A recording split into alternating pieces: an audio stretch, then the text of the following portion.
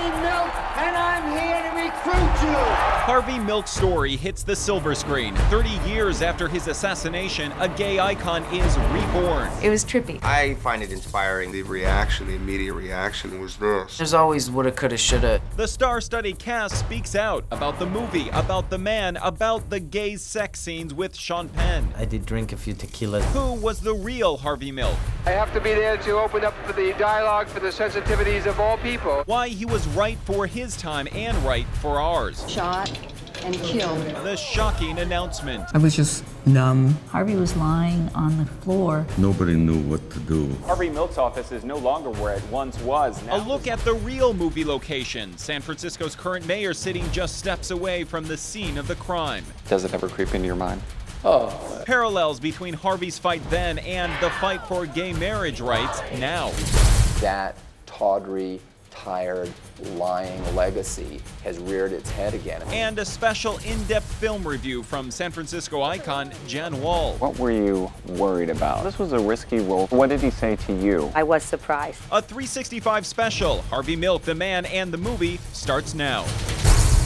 Welcome to the Castro, the center of the gay community and the center of Harvey Milk's life. Good evening, everyone. I'm Ross Palombo from CBS News. The movie Milk, depicting Harvey's life, premiered right here at the Castro Theater, but the true story of who Harvey was as an activist and as a gay icon premiered about a block away from here at a little camera shop with, of course, a lot of hope. My name is Harvey Milk, and I'm here to recruit you. Long before the movie. We could have a revolution here. Before the stars, the screenplay, the historic scenery. Shot and killed. Before the real-life murder.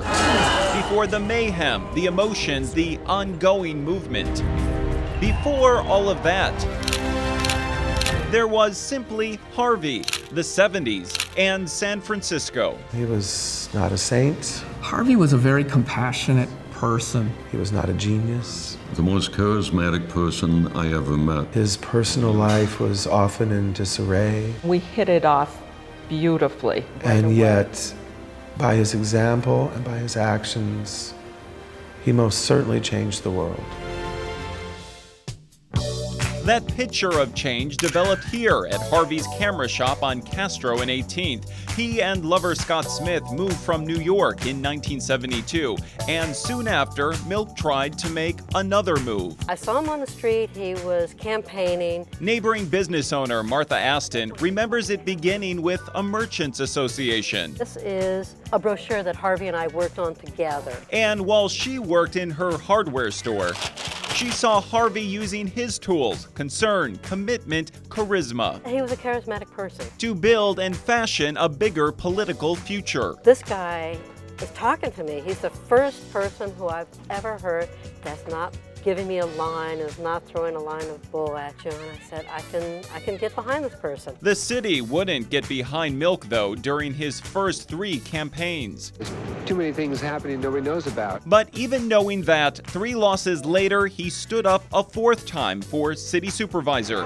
On November 1st, 1977, the entire Castro finally stood with him. First gay supervisor elected in San Francisco. His name is Harvey Milk. First of all, congratulations, and I've never seen anything like this, Harvey. Oh, it's all over the city tonight. His problem solving immediately made headlines. Milk put his foot down. From his hilarious dog ordinance to his historic city ordinance banning discrimination based on sexual orientation to his huge defeat of the Briggs Initiative, a measure that would have banned openly gay teachers. He chose to stand up for what he thought was right. I think there's no question but that his passion was the civil rights of gay people. But other passions soon surfaced. Fellow supervisor Dan White was the only supervisor who voted against Harvey's anti-discrimination law. And just 4 days after the Briggs Initiative failed, White resigned his city supervisor seat. Days later, he wanted it back. And when he didn't get it, Dan White got the mayor for shooting George Moscone in his office, then going after and shooting Harvey Milk. I was just numb. Harvey was lying on the floor. Nobody knew what to do. Dianne Feinstein is on the tube. It's my duty to make this announcement. And she is coming apart.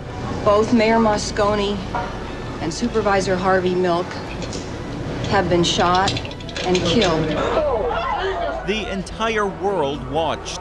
Residents wondering why their mayor and a city supervisor were gunned down. The bodies of Mayor George Moscone and Supervisor Harvey Milk. And San Francisco mourned. I didn't know him personally, but it feel like I know him personally. I feel a great sense of loss. Milk's light was violently extinguished. But thousands of new lights were then carefully lit. He knew that our time would come, and our time is now. In his own words, I can be killed with ease. I can be cut right down, but I cannot crawl back into my closet. 40 years old, and I haven't done a thing. For decades since Milk's death, Hollywood had done very little. We need one of our own in office. We could have a revolution here. But 30 years later to the day, My name is Harvey Milk, and I'm here to recruit you. his story rises to the big screen. All men are created equal. No matter how hard you try, you can never erase those words. That is what America is. It's told with Sean Penn, with an incredible cast. I want you to know I'm proud of you. But from its proud beginning, What do you think of my new theater? it's clear that history is the true star. It was unique for me just to be involved in such an important project and then to be shooting in the exact location where all these events happen. You know, I remember when your birthdays were less lavish, a little more intimate. To be shooting in that kind of place was pretty amazing. Does it make a big difference in your performance, do you think? Do you think it inspires you even more? I think it does add a little color. You do feel it. Milk's original camera shop was even rented out and refurbished for the film. That's our new campaign manager. Having an entire block set up to look like 1978 and then walking along the next block and seeing 2008 Castro, it was trippy. But the trip back to play real historic characters was, for some, the most moving. You met Cleve Jones, obviously. Yeah. And what's that like as an actor, to meet someone that you have to duplicate, right? I think it helped me a lot. I could always just ask Cleve, and he could tell me. I'd say, Cleve, what did you think about that one guy when that one guy said that one thing? And he'd say, oh, I thought this. And I go, oh, okay, well, then that sounds pretty good to me. Bit over the top. Did he ever come up to you and tell you how you did? Yeah, he was really happy, actually. Cleve Jones was happy, but sometimes haunted by the perfect portrayals, specifically of Penn playing Harvey. I got goosebumps, I cried, and I laughed. Harvey's voice was clear in it. I could hear Harvey saying the words. To see Sean Penn go into a trailer and come out as Harvey Milk. Dan White is just uneducated. You'll teach him. Hey, Harv, committee meets at 9:30. To see Josh Brolin become Dan White before our eyes was just, extraordinary. When I saw Cleve, the reaction, the immediate reaction was this. From the very beginning, there are several intimate scenes between James Franco and Penn, and between Penn and Diego Luna. The closeness and the intimacy, was it difficult? I did drink a few tequilas before doing the scene, and that helped.